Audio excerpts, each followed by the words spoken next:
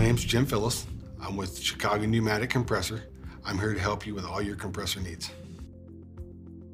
Dewpoint is the ambient temperature at which the water molecules that are in the air recondense and basically fall out. Most of your air coming out of a rotary screw is at 100% dew point. That air that goes into the tank, as it starts to cool, it's going to reach that dew point. And that's when the moisture is going to naturally fall out, and then it's going to build up in your tank.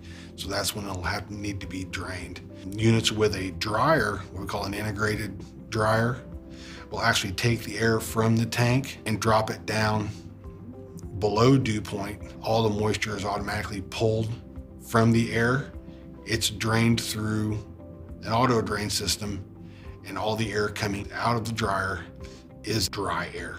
For more information on any of our compressors, please visit our Expert Corner blog at cpcompressors.com.